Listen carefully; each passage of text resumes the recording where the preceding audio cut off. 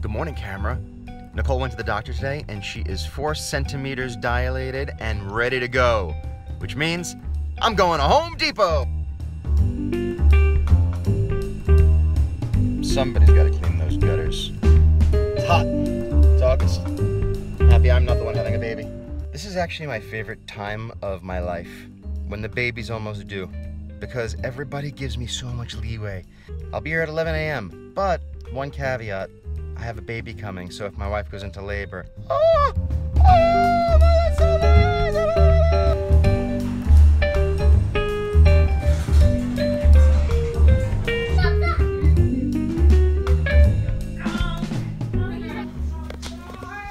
But for real, how far away are we from this? I don't know. Maybe tomorrow?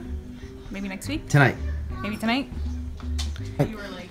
No, I'm not second guessing canceling stuff. If we have to cancel stuff, we cancel stuff. We see what happens. That's part of the game. I might be wrong. Has requested that I cancel all plans for this evening because there are certain signs that say that we might be having a baby soon. So we'll see. You have to be very gentle with the camera because it can break.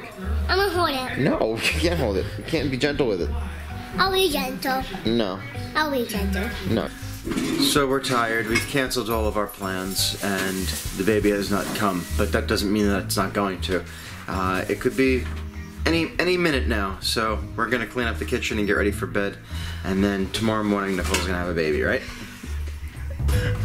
We'll see what happens. All right. Good night. Mama needs a good night's sleep. Mama needs a good night's sleep. We all need a good night's sleep now.